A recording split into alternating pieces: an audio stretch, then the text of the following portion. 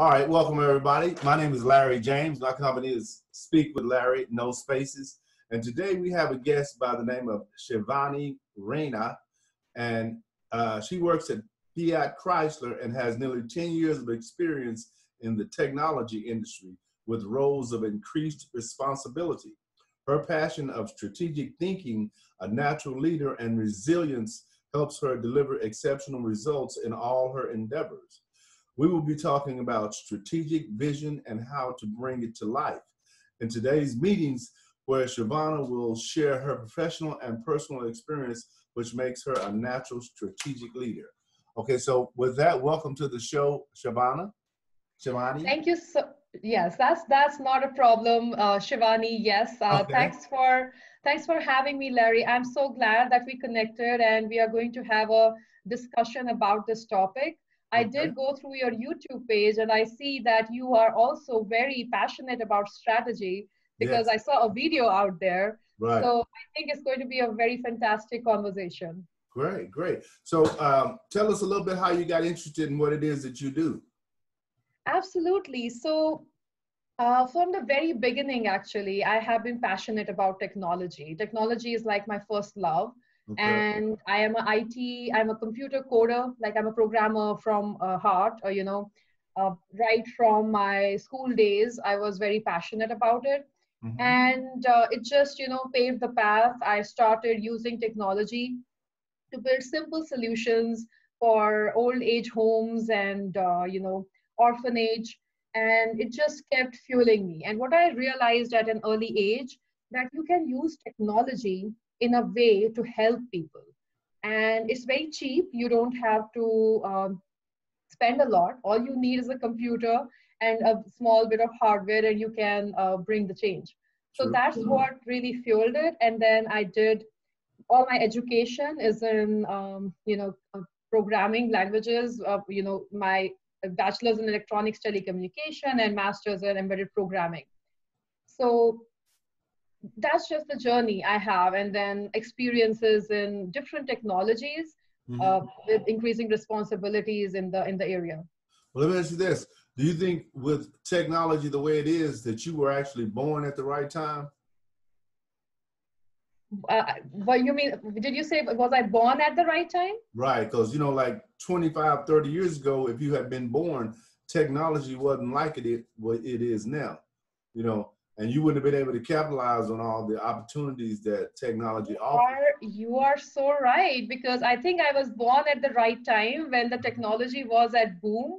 Right, And when I was in school, we had this computer. It was like the first computer. It was pretty bulky, right, right. big. But then I had it, and my dad wouldn't. I come from a very humble background, and that is for another story. But then my dad was very passionate about helping me grow in whatever I want to do. So Gotcha. no matter what, he did spend money on that, and got me everything that I needed. Hmm. So I think it was absolutely, I was born in the right time because I got access to all these new technologies at a very early age, and my interest was fueled by it, and I was able to see how it can make change to real life scenarios. Gotcha. Now we talked a little earlier before we became live about you being from another place other than where you live now. Where was that Yes, place? I belong to a place called Kashmir, Jammu and Kashmir in India. Okay. It is a very cold place, and we don't live there anymore because of certain disturbances that are there, and we had to move out of there. Hmm. But then now I live in Michigan, Auburn Hills. It's pretty close to Detroit, Okay. and I work at Fiat Chrysler Automobiles. Okay. And couldn't have chosen a better place. I'm a Michigander because the temperature here and the way it looks, it's very similar to how Kashmir used to be. So it's Gotcha. like it's home for me.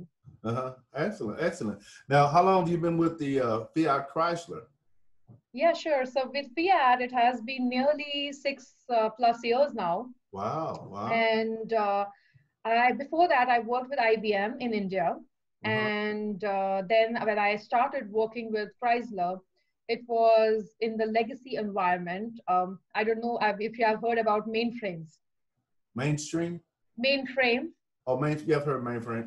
Mainframe. People talk about it a lot in the movies where they have this big computer and everything needs to go into mainframe. So, Right, right. we started working in that and moving into different roles.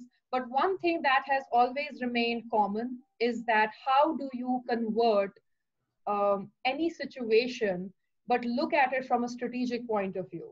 Okay. Because the way I have been, my resiliency throughout my childhood and what I have become, and then the way I had to tackle different things, it made me into a thinker, into a strategic thinker, and build something from scratch, making an impact to the area that I'm working in. So I have been working in different areas, but my main focus has always been that how do we connect the dots and be able to make it into something bigger. Gotcha, gotcha. And that's what strategy requires, right? Requires you to be able to assess the situation and figure out a way, if not different ways of getting a result from that process, right? Absolutely. And I would say one thing, Larry, is that for me, it is, at least from my experience and how I have looked at it, um, I have told this many times, I'm fueled by my passion for technology and the change it brings to people's lives. Mm-hmm. So, always and always, I say this to everybody, always start with the why. I always ask myself in any role, what is the impact of this role? What is if there is an initiative that I'm going to take, what is the impact it is going to make?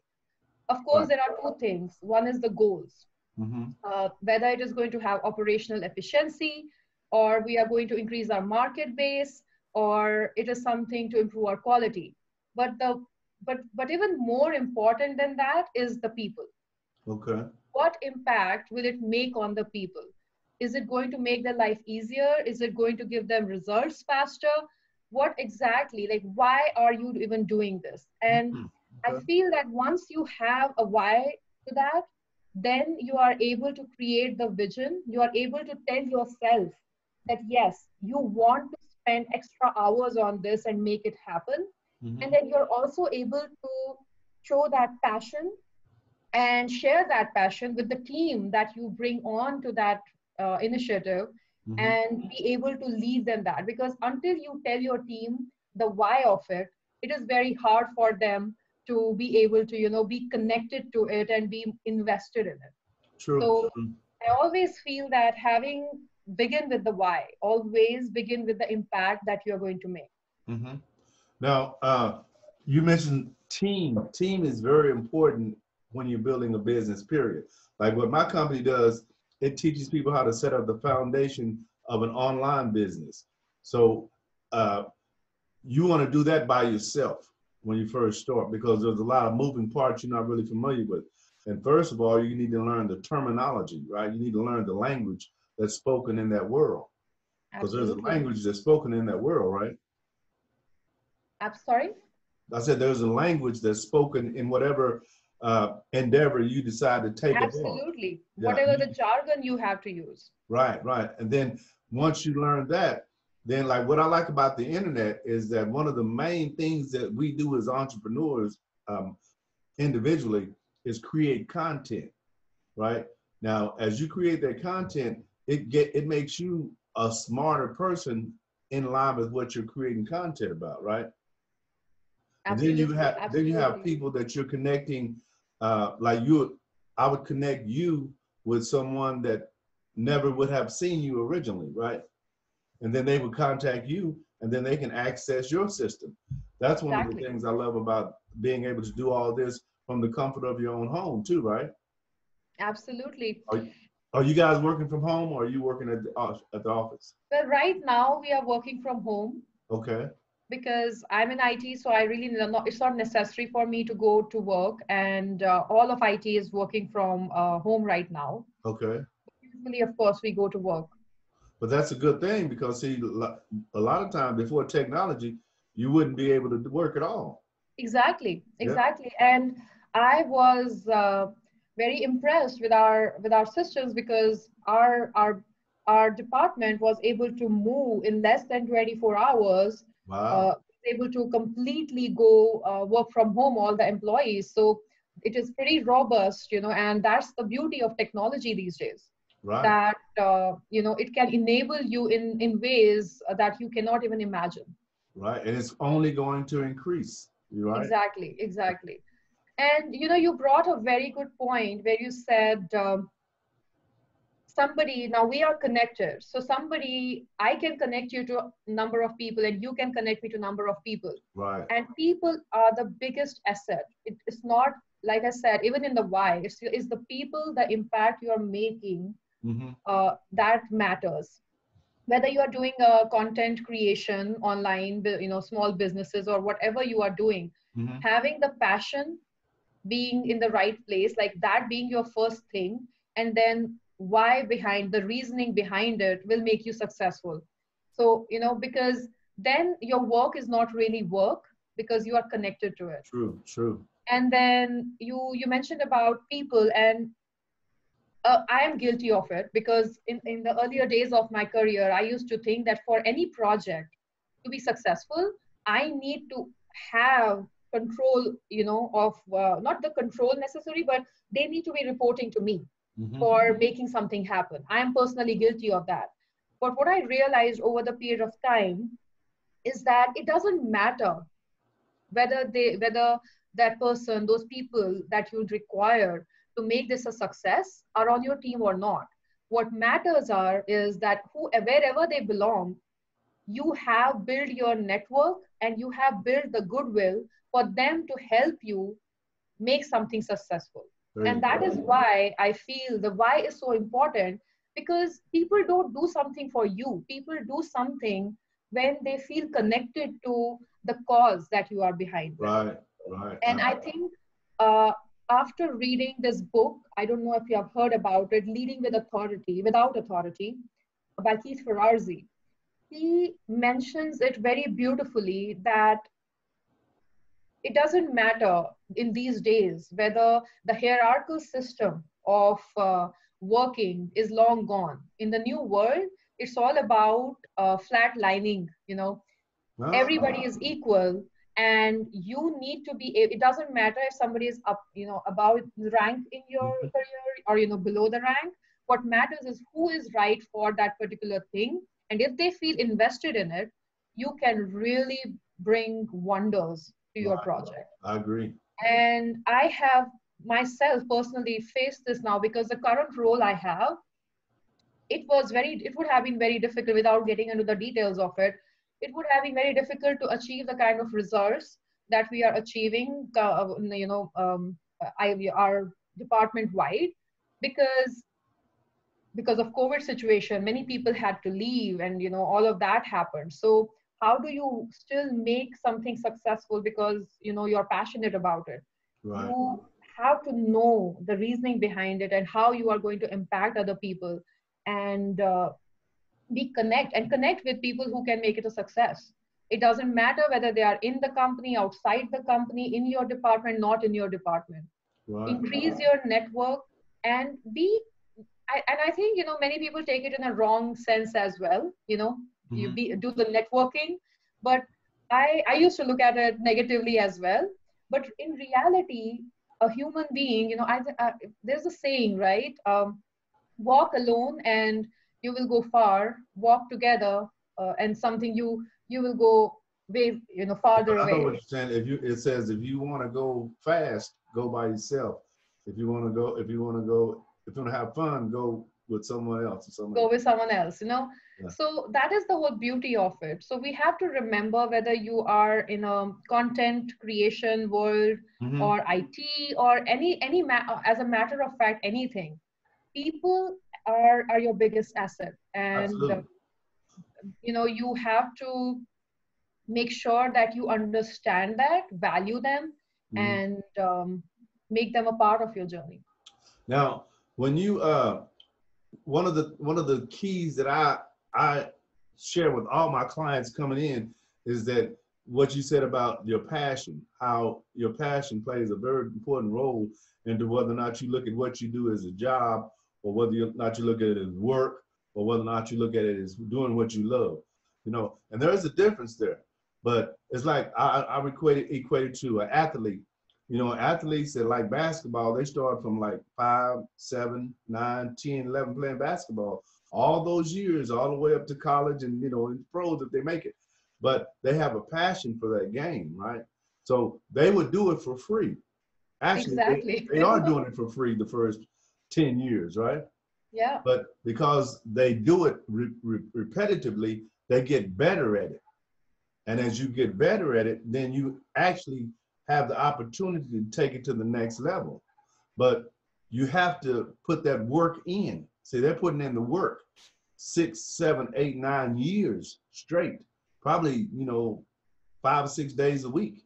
Not because they have to, but because they enjoy it. Want to, they enjoy it. Right, right. And that makes such a big difference. Now, one of the ways I tell people how to identify their passion, because a lot of times, as strange as this may seem, a lot of people I share information with, they really can't identify what their passion is. But they will say things like, I know I want to help somebody, or I know I want to do something for somebody.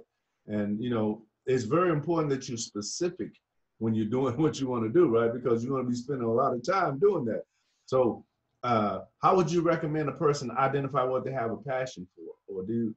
Absolutely. So when I say IT or technology was my passion right from the beginning, I didn't know it was my passion. It's not like I knew it. I just enjoyed doing it, and Okay. I kept on at it and then started studying and all of that. But then as I came into, you know, work culture, like work world, Mm-hmm. um, my career began, I started realizing how much I enjoy working on projects where where I am able to see the impact, Okay. you know, where I'm not in just the background, but I'm able to connect it to the impact as well. Mm-hmm. So that is when, in a way, it helped me understand that it is very important to me that I am making a difference to the people, and that is what gives me happiness.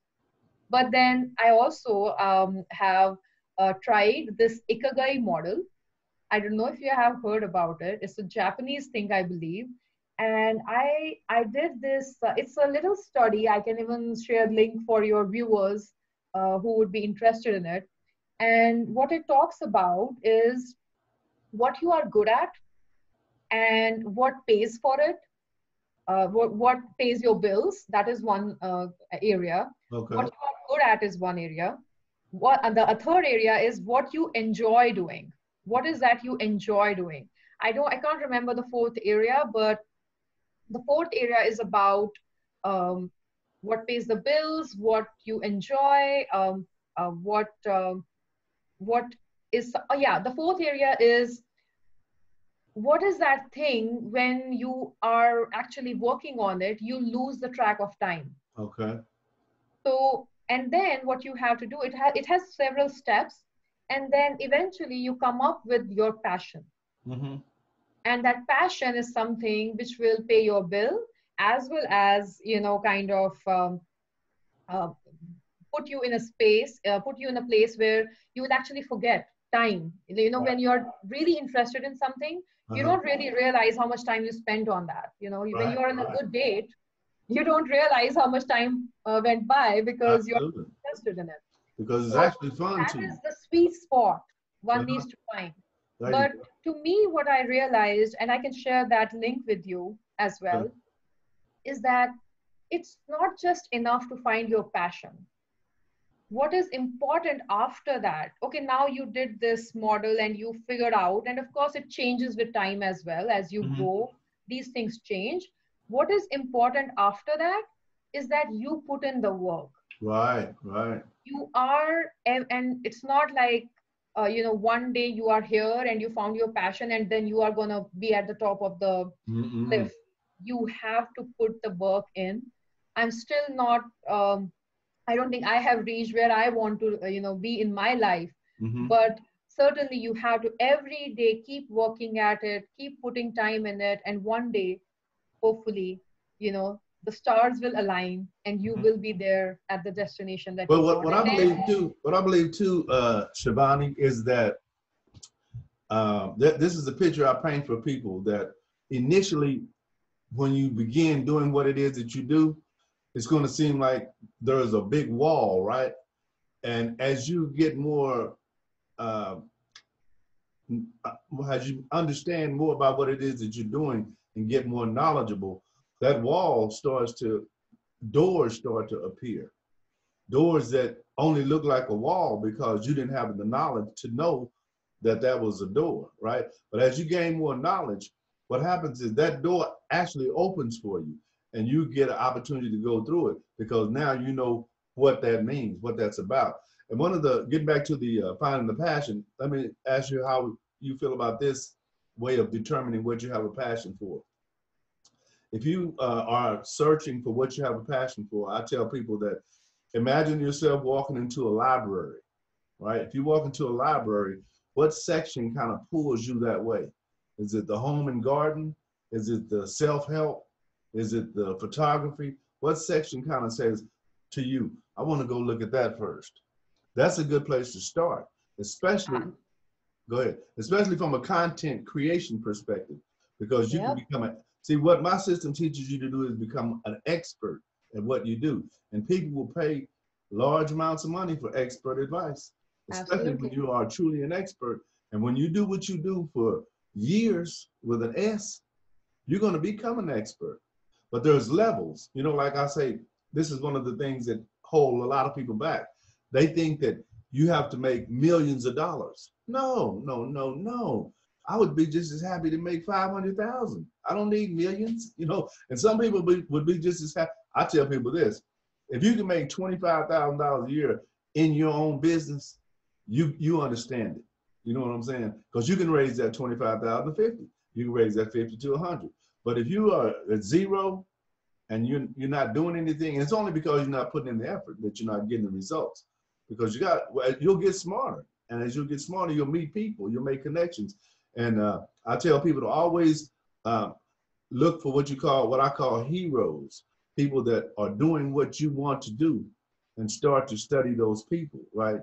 And then learn their systems that they have in place, because that's what you want to do. Yeah. So it's kind of like you don't have to reinvent the wheel. Right, right.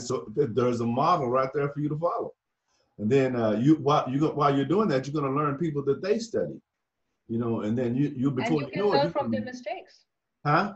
You can even learn from their mistakes. Absolutely, absolutely. That stuff. I love what you said about the wall and the door. Uh, I'm gonna keep. It's gonna stay with me because uh, you're so right. You know, you think that it's a wall, and there's also something called as imposter syndrome. Uh, Imposter syndrome. yeah, I mean, it's a very well-known term in at least the leadership roles, Okay.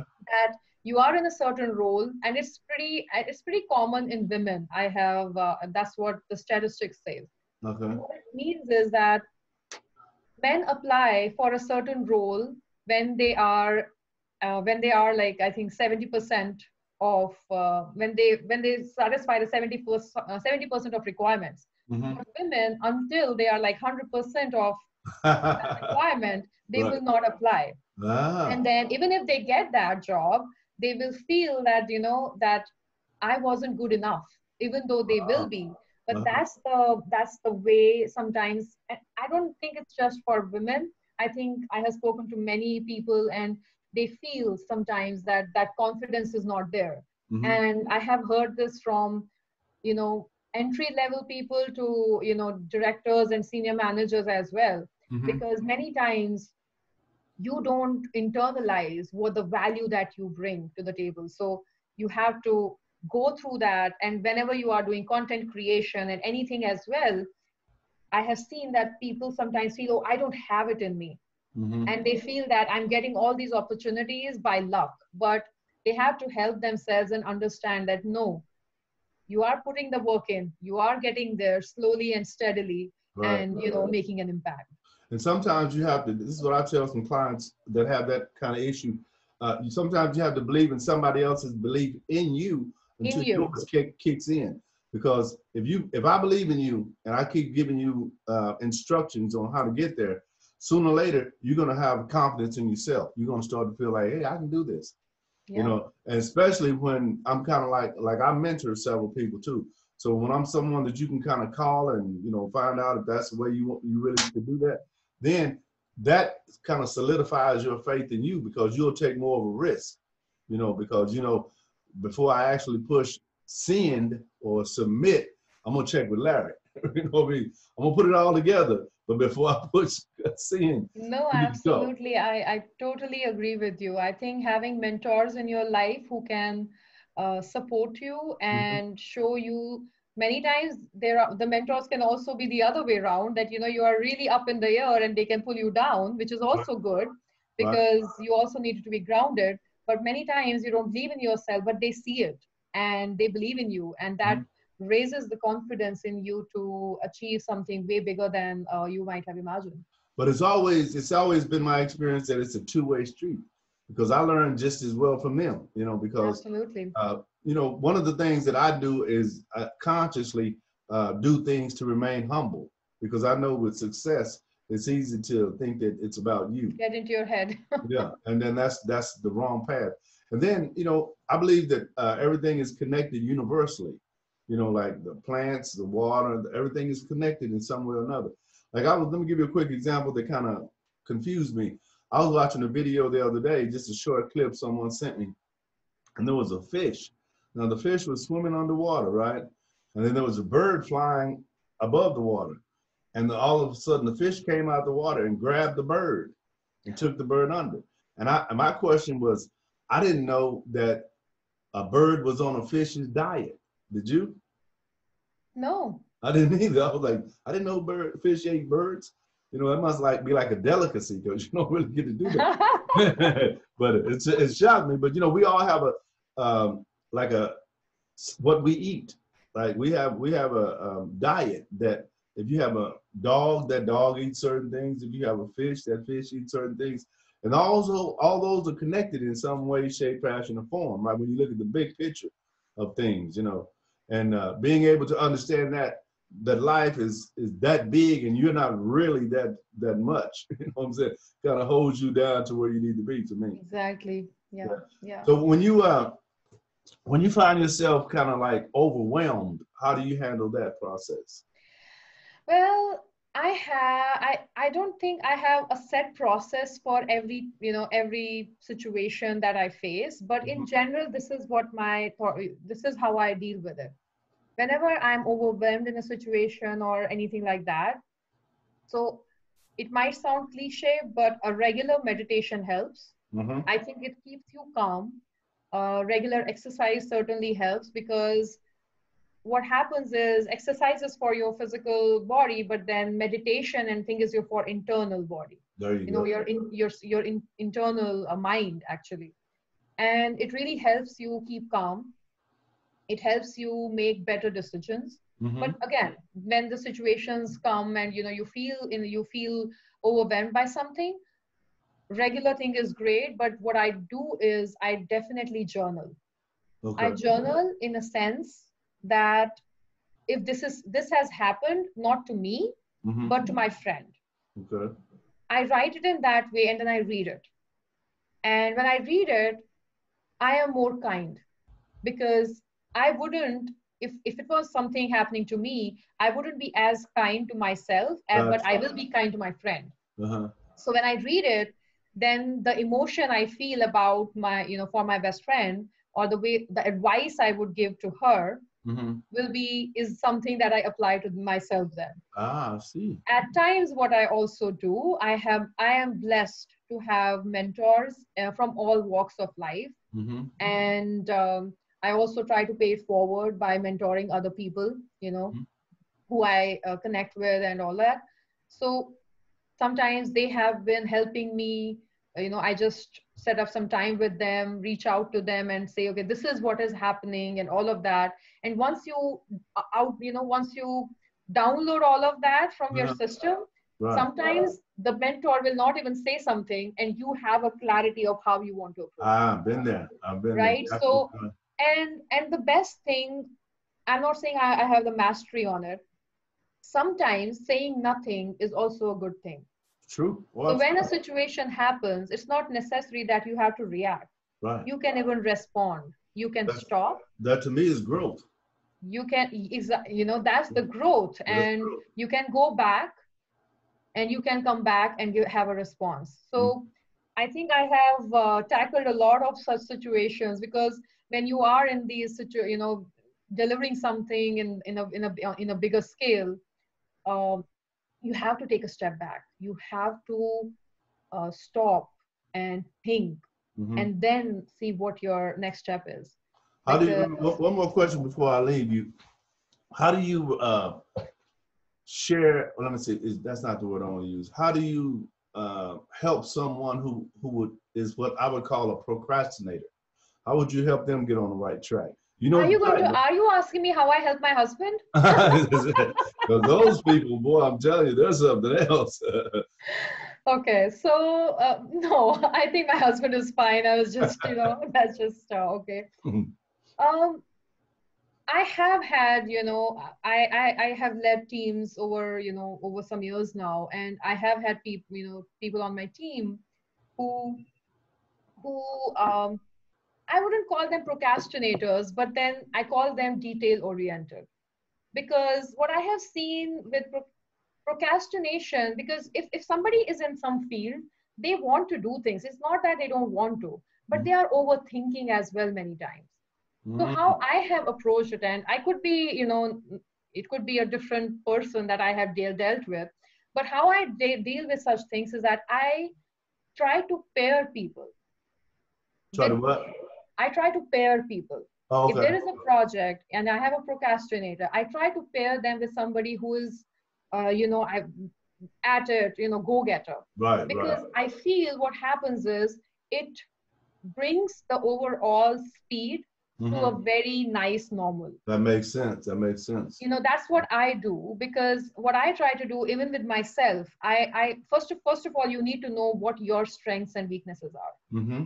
And it also changes over the period of time, Absolutely, because you're adding right? skills. You're adding skills all along. Yeah. Exactly. So when you are in that space, even for your starting with yourself, if I am a go-getter, I need to be with somebody who is a detail-oriented. I am also detail-oriented, but then in a way, the aspects that I might miss, Hmm. the person who can, hold me and say, okay, these are the things we should worry about as well. Hmm. And but then we also need to accomplish things. We need to bring people together. So I always try to see what is the strength in my team, Hmm. and what are their weaknesses, and then help them play by their strengths and not totally keep focusing on their weaknesses, Mm. that they procrastinate. Rather, team pair them up with somebody who is a go-getter, and then overall develop the relationship within the team, help them, provide them an environment which supports, help them get closer and understand the why of it, Very why we are good. doing this. Hmm. And it just comes full circle then, because you're not constantly judging people based on their weaknesses. Hmm. You're rather helping them shine in their strengths. There we go. There we go. All right. Well, listen, it's getting close to that, what I call the bewitching hour. I've had a good time talking with you. I really enjoy these types of things. And I'm a speaker too, right? Even when it's not COVID, I'm out speaking too. So I really Awesome. like this process a lot better. Do you get a chance to go out and speak sometimes? I do, but of course, not as much as you do, Larry. But Right, right. But but that's the business I'm in though. You're really not in that business. yeah, Yeah. that's But do true. you get nervous when you speak? What do you think? Was I nervous? No, I mean in front of a crowd. Not necessarily. I Okay. don't know. I have a natural. I think I have a natural knack of connecting Okay. to Okay. people, and I don't know. I just treat them as people. So Hmm. I don't think I get that nervous. Gotcha. Gotcha. Because a lot of people get nervous. Actually, I got really nervous when I began this process. I went to Toastmasters. You ever heard of Toastmasters? Yeah. Yeah. And I went through that system out there, and helped a lot. And then just repetition over time, you kind of get better at doing what you do. But No, listen, I really absolutely. again One appreciate. thing I'm so glad that at least I didn't have stage fright since childhood, Now thankfully. that's what I had was stage fright. I would sweat. I would like feel jittery. I couldn't focus on my message. And then through the process, it shifted everything. And when I got it, I was like, that's it. That's what I needed to be right there. So now I don't have a See, problem. but I really you like got doing through this. it. You got through it. Yeah, absolutely, absolutely. But see, I didn't stop. And let me tell you one more quick statistic that I like to share with people from time to time. I did an interview with this guy probably about 8 interviews ago, and he was telling me that he was a numbers guy, right? And I like numbers, but I'm not a numbers guy. And he said this. He gave me this statistic. He said that the 80-20 rule, only 20% of the people that you come in contact with are going to become interested in what you have to offer. And he says that when someone starts something, 98% of them get right to the end and stop before they become successful. Does that make sense to you? Yeah. It does, doesn't it? I was like, wow, that is so true. I believe that people are really close when they say, I can't do it anymore. And turn around, you know. But you got to keep going. You got to keep going. You got to keep going. That's where the success comes in, right? I loved having this conversation with you, and I learned a lot of anecdotes. So those are gonna stay with me. I That's what I hope we like to stay hear. in touch. Oh, absolutely, absolutely. Anytime you feel like, reaching out, don't feel like we can have another interview. I like doing these types of things. Absolutely. All right, but listen, the way I like to end the show is my name is Larry James. My company is Speak with Larry. And as always, share with someone else what I've shared with you. All right, Shivana, have a great evening. Shivani.